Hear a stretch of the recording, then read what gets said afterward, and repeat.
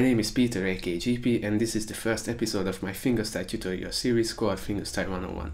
The reason why I started this project is because I get a lot of comments on my videos asking for tutorials, even though I post the tabs for my arrangements, and I don't really know what else could I be explaining in tutorial videos.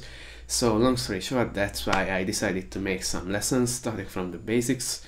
This way everyone will be able to try and learn playing fingerstyle. Please note that I'm not a professional musician, I'm just trying to help out other people by sharing some knowledge and personal experience I've gathered over the years. Keep in mind that I can't guarantee your success just by watching these tutorials. However, if you are dedicated enough and willing to practice every day and won't give up, then I can assure you that you will succeed in the end. So let's get into it.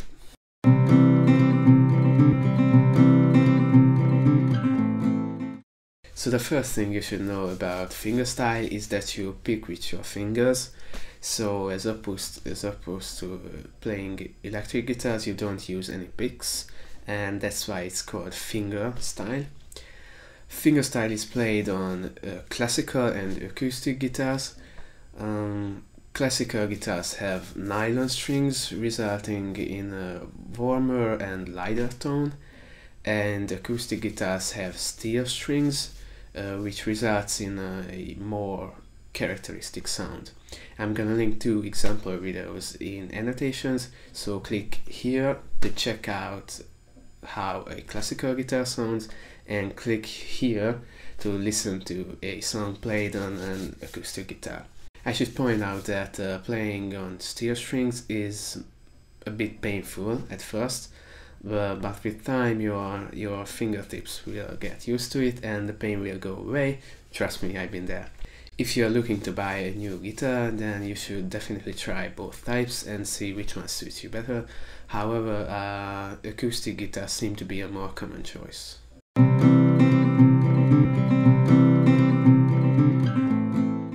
Alright, so your left hand goes over the fretboard, you support your hand with your thumb like this, and you hold down the strings with the rest of your fingers. Now you should place your fingers on the fretboard and apply pressure onto the string or strings. Don't apply too much pressure because it's unnecessary and your fingers will get hurt.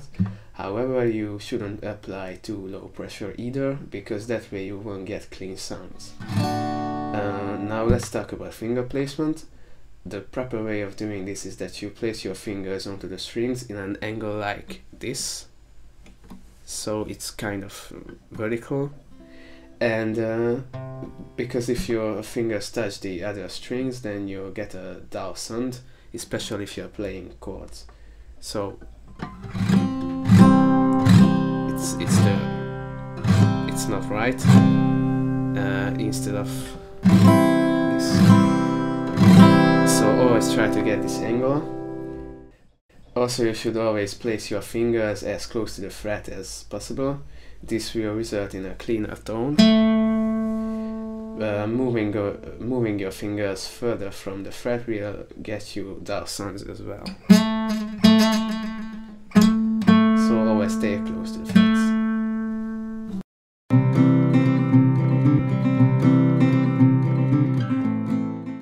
Moving on to the right hand, you use your thumb to pick the best notes, usually the 6th, the 5th and 4th strings, and you use your index, middle and ring fingers to pick the melody notes, usually the 3rd, 2nd and 1st string. The pinky finger is usually not used, but every guitarist has their own style, so if it's comfortable for you, then why not try to pick with it too.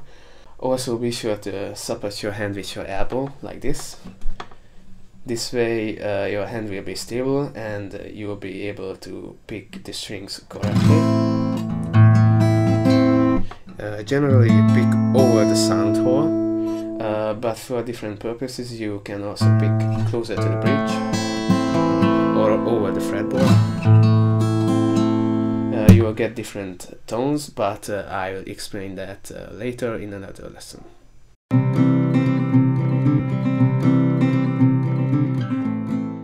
Another important factor of playing fingerstyle is whether you grow your nails on your right hand or not. Nails really affect the way of playing. They add a certain touch to the sound, and also some techniques are easier and more effective with them. There's no written rule of how much you should grow your nails.